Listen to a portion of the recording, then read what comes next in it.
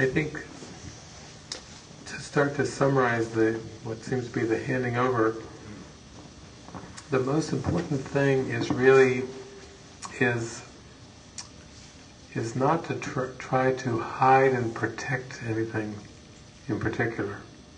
In other words, everything that is allowed to rise up into awareness, will pass through. It's the hiding and the protecting that literally slows down and just kind of seems to short circuit the whole thing. In other words, the Holy Spirit, it's not like an active presence, it's like a vacuum cleaner, just sucking up the darkness or whatever. It's more just like a soft light that every time you give permission for this darkness to arise toward that light, it just dissolves and disappears in a very easy way. So for me, I remember one time I was talking to the Spirit and I had a lot of intensity and a lot of fear there, and I'd say, what's going on here? What's going on in my mind? I said, what is it that I'm so afraid of? And the Spirit came back, you're afraid of love. And at the time I just was like, I don't get that.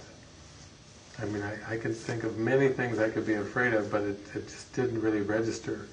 Afraid of love. So I had to kind of come at it from a different angle, and I said, okay, I don't get that at all. If I'm afraid of love, and I'm very, we'll say, defensive here, and I'm very protective, what is it that I'm guarding, or what is it that I'm protecting?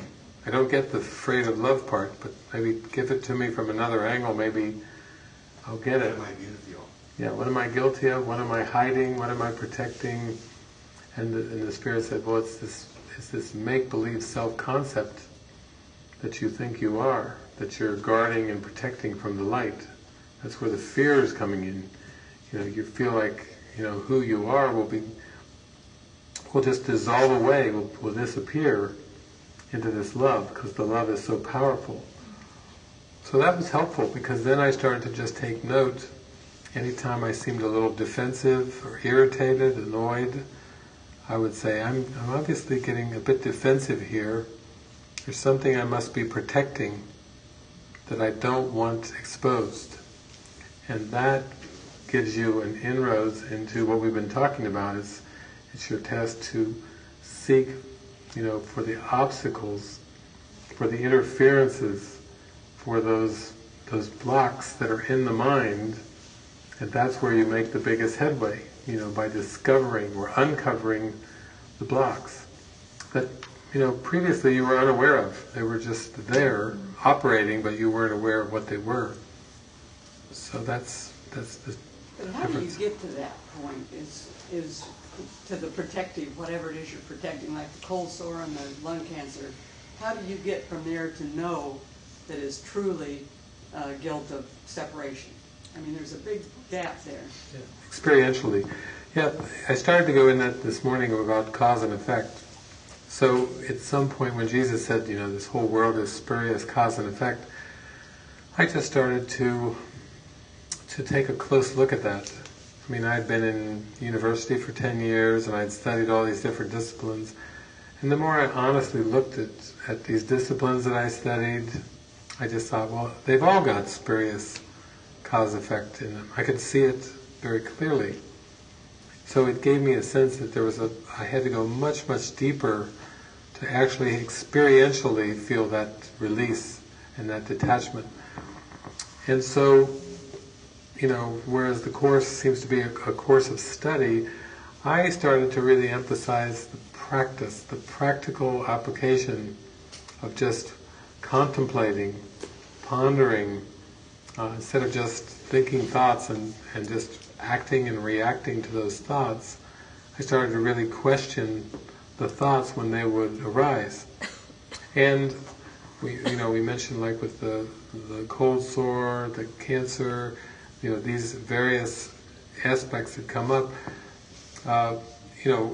There are lots of things that arise in the course of the mind watching, And I would watch a lot of things come up, and I would kind of run them through the same criteria of, well, this seems to be upsetting me, this seems to upset me, this.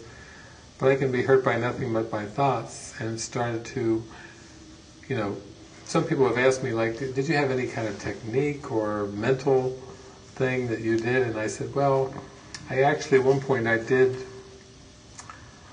take a little series of Course in Miracles workbook lessons, and kind of is like a little package to really use in times of difficulty.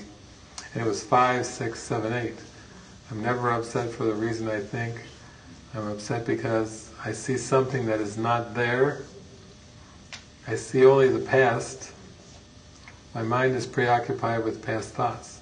5, 6, 7, 8. Here I go, I'm wound up, I'm caught up in some emotion. Could be anything, could be cancer, cold sore, could be temperature, could be, it could be just anything. When I'm noticing I'm not at peace, and then actually going in and working 5, 6, 7, 8 as a way of retraining my mind, to start to see that I really am never upset for the reason I think. Because I think that I'm upset because of an external reason, and it's just not the case. Jesus has told me it's just not the case, but it takes the actual practice of washing away, doing that mind training when that depression comes up, or that jealousy comes up, or that envy, that anger, that irritation. It's like, whoa, slow down here. It's not a matter of getting something done or fighting my way through it. It's more, I need to retranslate whatever I'm perceiving here in the moment. In the moment. Okay. So, for example, I would be guided to go to the store or get to the library to get a particular piece of music. And I put the music on. At some point in the music, the tears are coming, all these emotions are swelling. Okay, it's up. It's on the surface. It's not buried anymore. Okay, let's work with it here. And then I would start working with the spirit, to really use it when the emotions were up. It's like when the storm is blowing, it's like, okay, this is the most practical time. Let's get in there and work on the forgiveness. I remember one time was guided to go get this movie called Terms of Endearment. That's a good one. Deborah Winger, Jack Nicholson, Shirley MacLaine. What a roller coaster ride. What an emotional roller coaster ride. And then I sat there working almost individually on some of those emotions. 5, 6, 7, 8, 5, 6, 7, 8. The sadness, the laughing hysterically 1 minute, and then deep sadness, a feeling of loss. I guess Deborah Winger was diagnosed in that movie. It was just a gamut of emotions that came up, and I would have my inner tools to work with. It's not the movie. I couldn't just say the movie was a sad movie, or the movie disturbed me. I couldn't get off so easy with just saying that was a disturbing movie. Like sometimes people will say, or critics, disturbing, not worth seeing, boring, or whatever, as if the movie itself is boring or whatever. I couldn't get away with that anymore. I started to work those inner processes. And eventually that's how that book that I have over there, The Movie Watcher's Guide to Enlightenment, came about, because I was finding so many helpful movies for retraining my perception that I wanted to give it away. I wanted to give the insights away for movies so that people who were bored with their spiritual journey, or they had a liking for movies but they didn't like to meditate, they didn't like to read or study, it would be another inroad to successfully have their consciousness reinterpreted. And so it's very much an inner job.